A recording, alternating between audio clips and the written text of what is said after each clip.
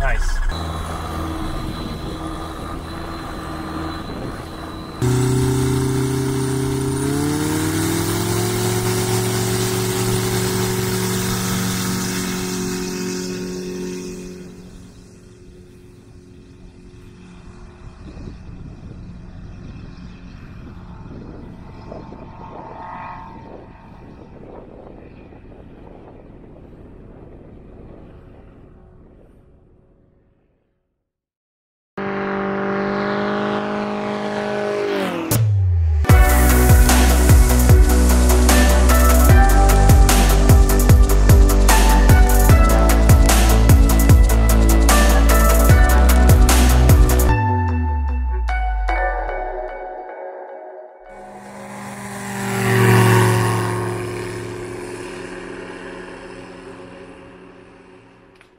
What's up, guys? Over here at the hangar, got a new little project we're going to dive into here. Just received a present from Edge Performance headquarters there in Norway. Thank you, Thomas. I've got the new oil pump, the larger oil pump that they just came out with. Now, I was kind of hesitant to go with this because I have pretty good oil pressure on mine, and you know, I thought, hey, if it ain't broke, don't fix it, right? But after talking with Thomas, he you know, made a case for a little more oil pressure wouldn't be a bad idea. It's kind of one of them deals where eventually there's a place where you get to too much. And on the Rotax engine, I'm not exactly sure where that point is and what goes wrong. It could be actually fear of blowing up the oil filter itself. I'm not sure, because I don't see anything else on there where it's really an issue. So in my case, on this Edge engine, I have oil squirters, and those eat up quite a bit of oil, okay, because you're spraying oil on those pistons to cool them. And it's turboed, of course, so you're feeding oil to that. Having all those things, the oil demand is pretty high, higher than it ever was from the factory because it didn't have oil squirters. So the thought process behind this oil pump, I know that's what Edge was, you know, kind of working towards, was, hey, we need more oil to do the job we're doing with those oil squirters, so we need more oil pump. So that makes sense. They have two different sizes. Honestly, either one's an upgrade. They have one that's a little bit bigger, and that's for non-turboed engines with oil squirters and stuff like that, I believe. And then they have the biggest one, which is the one I got, and it feeds, you know, it's going to feed quite a bit more than the stock one. I'm sure, obviously, either one's an upgrade, but we'll play around with this. Okay, so we're going to go ahead and break down the stock oil pump. The housing remains. I know he's utilizing that, but I've got a different cover on it, and I've got an intermediate piece that's going to space this all out a little bit, and then it's going to, and that spacing it out gives more room for that thicker rotor that's going to run in there, so you can move more volume and ultimately make more pressure. But I got to take the whole thing off because the shaft inside that drives both oil pumps is driven off the cam, and he sent a new longer shaft, which makes sense. It'd have to be. So I've got to pull the whole thing off, drive that shaft out, and then put the new one in, and then I can start restacking it, you know, with the new parts and kind of build up the new oil pump. I noticed he also sent this return line because it's going to be longer. It's out further away from the engine, and that's a hard line going down to the turbo tank, so that's included as well.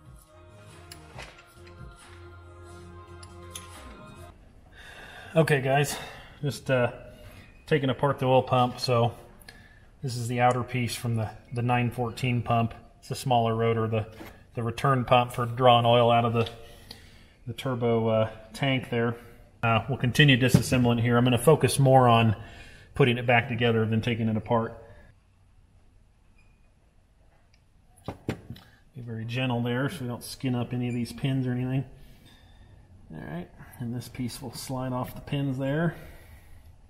So I got to get this one out. And these can be a little bit of a pain to get out. The gears slide off the top, and then there's a pin underneath, like this pin.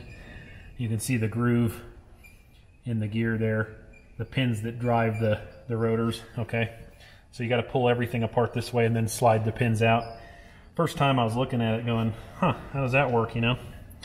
And I don't like to use tools and skin anything up here if I can help it, so usually I'll just take it over and you got to smack it a little bit, because when it's full of oil, it's sticky, which is a good thing. It doesn't want to come apart. So anyway.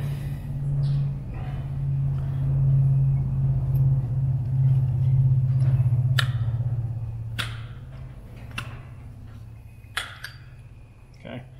The outer one just came off. And now I can reach in and grab this one. I should be able to pop it out of there fairly easy.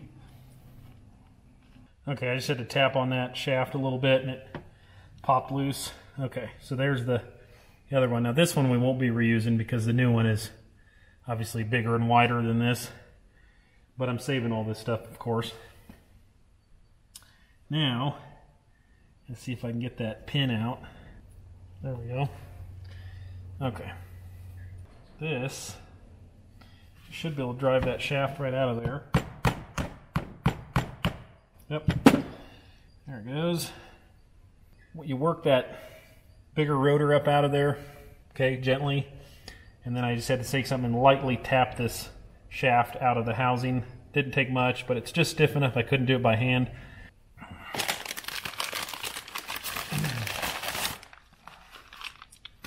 Okay.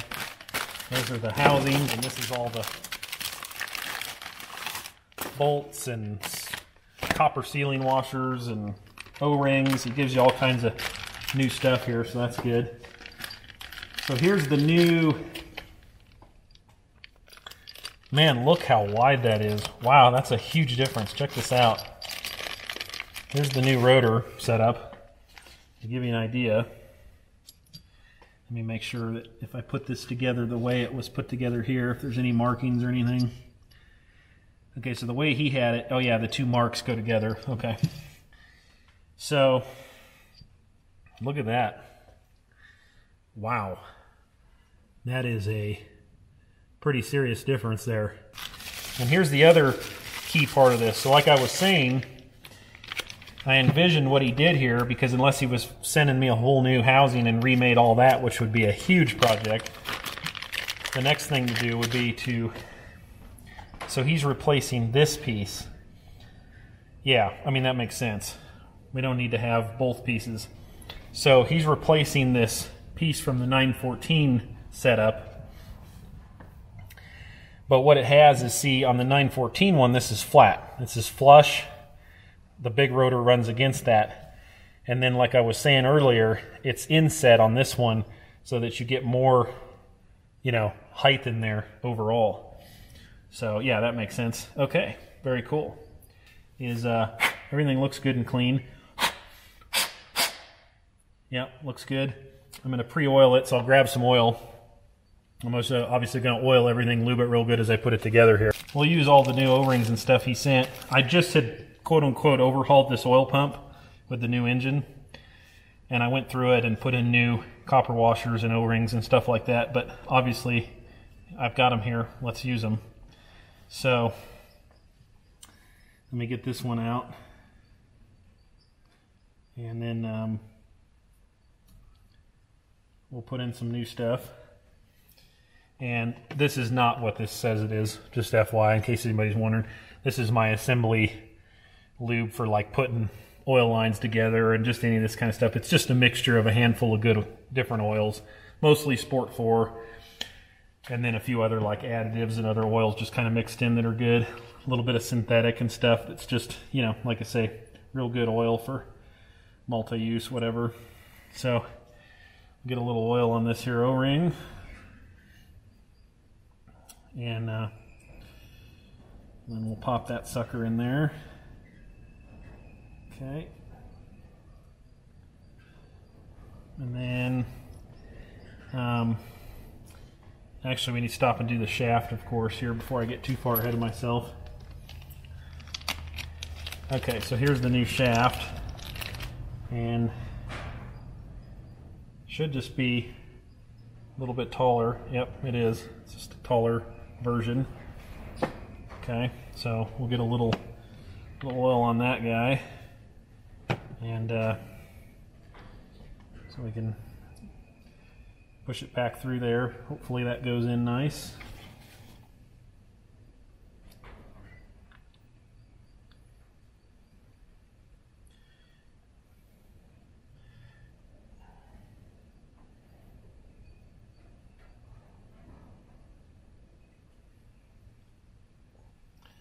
Just trying to make sure, let me make sure I'm not forgetting anything here. Put the shaft in, put the pin in, put the rotor in. Yeah, that should be right. Okay, there it is. Popped right in there. And let me just tap it back just a tiny bit there.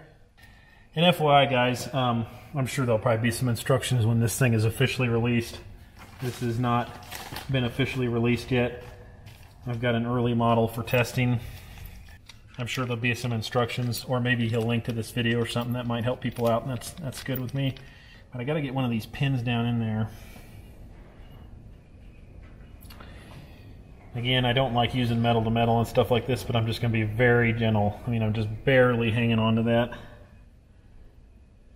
And those pieces are hardened anyway. You'd probably have to work at it to skin that up, but the way he had this, the mark and the mark were both facing down, so we're going to follow along with that. Not sure how much it matters. It doesn't look like it matters. Maybe one of those things that after you run it, you just have to make sure you put it back the way it was, and that's what's important. Not totally sure, but we'll just play it safe. I'm going to get a little oil down there where that plugs into that there. And we'll see if we can get it to go down over it. There it is. Okay. Nice. Now, turn this a little bit. Yeah, it's immediately getting freed up a little bit. It was a little stiff. It's still stiff, but it's getting better. Moving along here, we'll grab these pins. Go ahead and drop them down in there.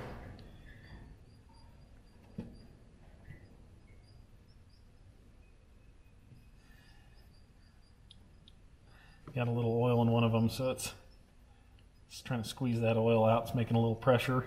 Next is going to be the new piece here. So we'll get a little oil on all that.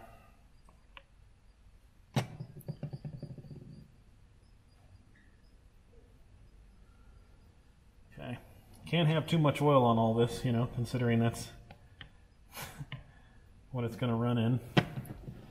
So we'll get everything lubed up real good. Now we got to put this in, and obviously we took note that the marked one on here goes down because the underside of the gear is marked. So we'll drop some oil on the inside of this and on the outside. Work that in real good. Okay. And there's the mark. There it goes. Okay. That's in there. Very good. And then, like I say, this is all sticking up a little bit because it is taller, but it fits into this recess in the housing. Obviously, this housing was machined to fit that just right, which I'm sure was a little bit of a trick, but anyway, feels like it, man. It feels like a nice fit. Goes together right, real nice. Didn't have to force it or anything, so that's good. Still turn this. It's still stiff, stiffer than the old one, but imagine that's to be expected with it being new, fresh. And I imagine if I can turn it by hand, the engine won't have any trouble turning it. The cam is what drives it, and obviously you don't want to put like a huge load through the cam, but because it's already got a load on it. But I'm sure that turning that by hand is far less than, you know, like the load it takes to actually drive the valve springs. Next, we drop another pin back in here, and sometimes you have to turn this. If you notice, you know, this isn't in the center, okay, which is what makes this work and actually pump. So sometimes you have to turn the shaft until you have the hole lining up on one of the wider sides, and then there's room for the pin to go down in there and go over. Just a little FYI. It's pretty obvious when you're looking at it, but just in case anybody's working on one of these. Alright, so there you go. Put that in there. We'll put a little bit of oil on everything again here. You know, I think it's pretty lubed up. Now we'll take this secondary pump here. We're reusing that piece, and we'll fit that back over there till it drops in on that pin. I've cut 3 filters or so on this engine, and you know, they're Found few little speckles and sparkles here and there, but it's pretty clean. We'll try to keep that everything working that way, keep it happy, you know. We'll go for the next O-ring here, get some of that oil put on it. Not too big a deal, I suppose, to pre-oil them, like, you know, O-rings that are on moving surfaces and stuff, or have to slide over things. Of course, you want to make sure they're oiled really well. These aren't really moving around, but it doesn't hurt to oil them. Now we have the new cover we're going to run. And again, I'm going to put a little oil both where the shaft goes and on the surface that gear runs on. Okay, there it is. It's down on there. As soon as I tighten it up, it squeezes those O-rings a little bit, and then the pins all, you know, really get a hold of it and make sure it stays put.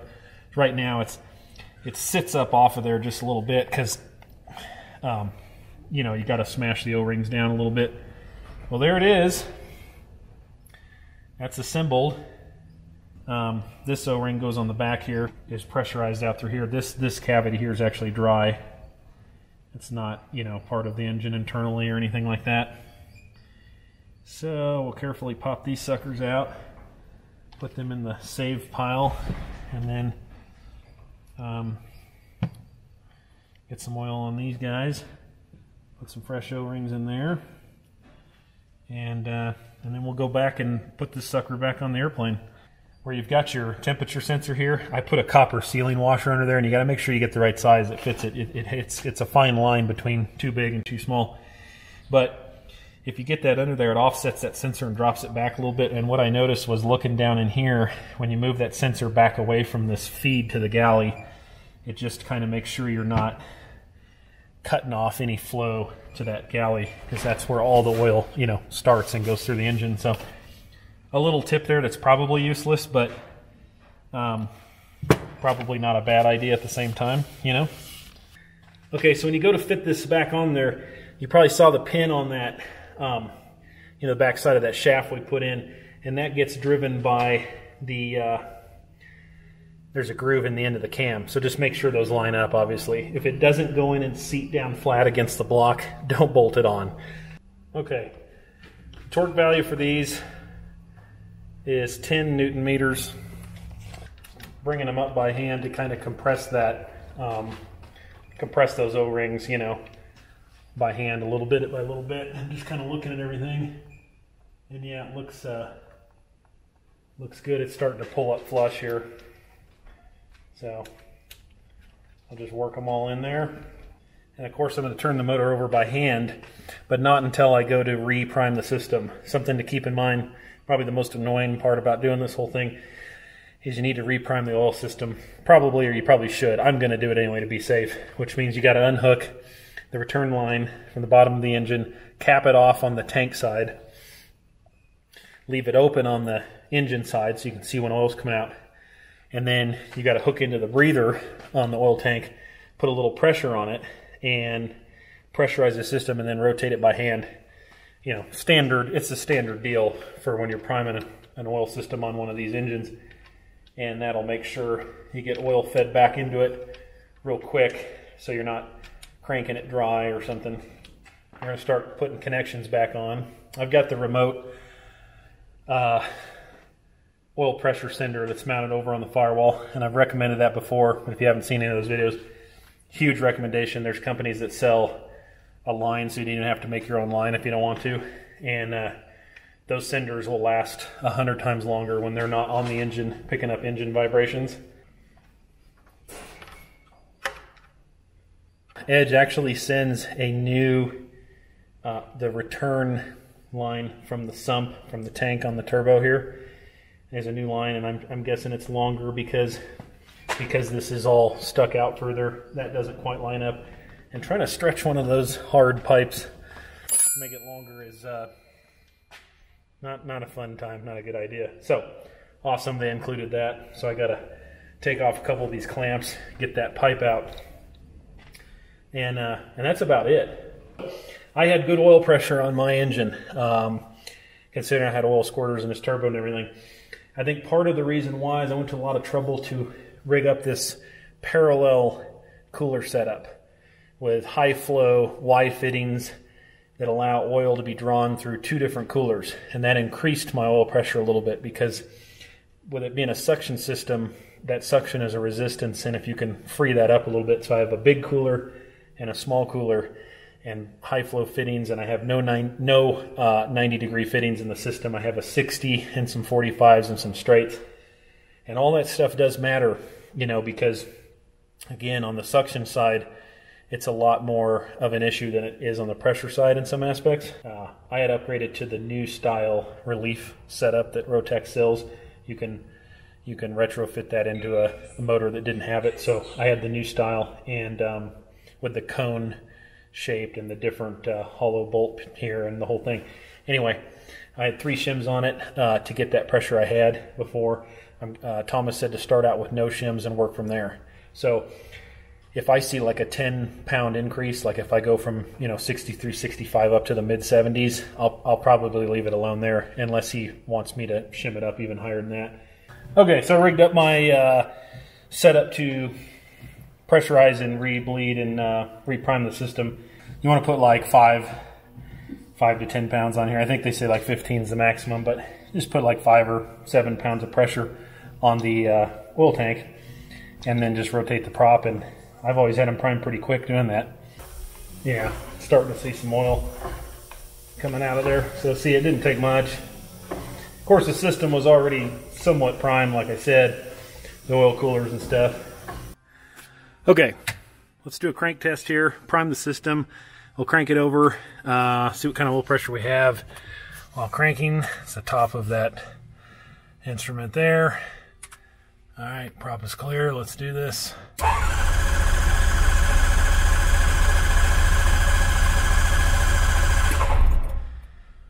All right, 42. According to that, it was holding 42, so that's good. That's nice and high for cranking. All right, I just fired it up, and man, it's awesome. I always crank them before I fire them up to get a little fuel in the cylinders and get the oil pressure, built up before I start it.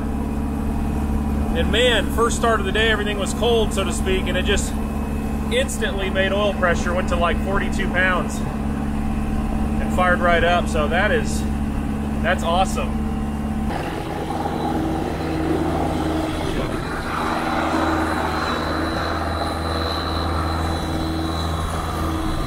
Okay, first quick test runs in the book. I didn't bother filming anything because I needed to focus on what I'm doing. I just took it around the pattern without the cowl on so that I could check the pressure and see if I need to shim it. It looks like I'm going to need 1 shim. I was actually seeing, a couple pounds less pressure than before. However, I had 3 shims before, and that's what's setting the bypass pressure. So it actually makes sense. And the reason it makes sense is, even though the pressure was down a couple pounds, the consistency across the board was much better. The pressure drop between revved up and, at a low RPM was far less than with the old pump. It also made less difference as the temperature changed. So what I'm seeing is that I have a lot of volume to work with, but the bypass is what's setting the pressure. Whereas before, I had the bypass kicked way up, and the lack of volume based on RPM and pressure and heat was what was dictating the pressure. So that's a good sign. I'm going to throw a shim in it that should get me up to probably up around 70 pounds at this altitude, which I think is a good place to start, and then test going up high and test going lower, and then work from there, maybe shim it some more.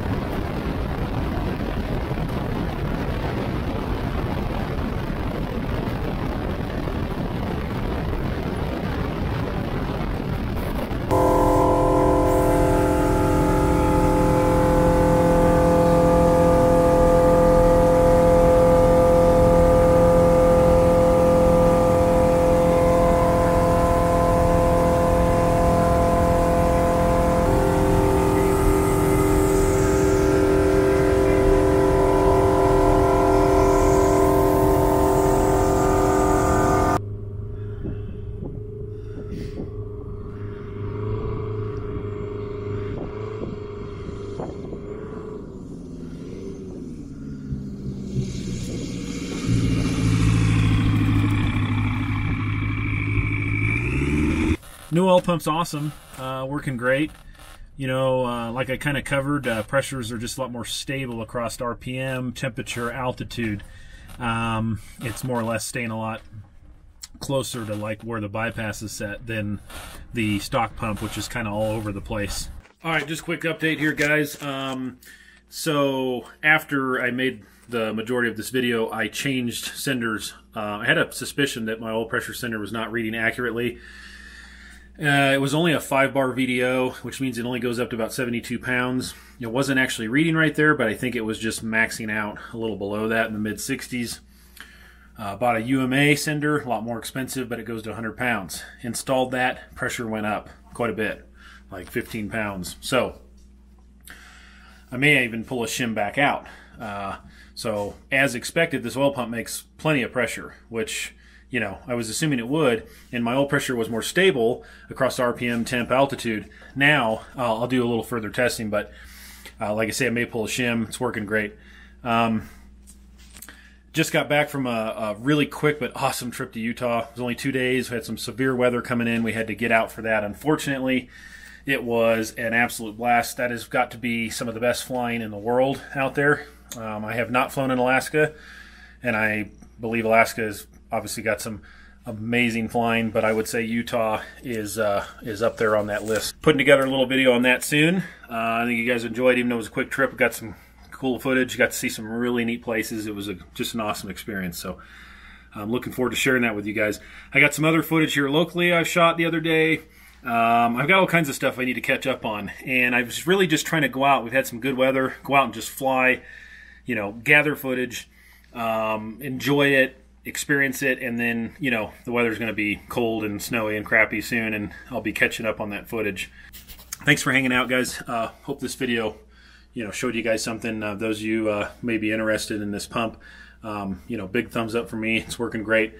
I'll continue to keep you guys updated on it as I put some more time on it, but it's looking like an awesome upgrade. And yeah, thanks for hanging out. You guys know the drill. I'll see you on the next one.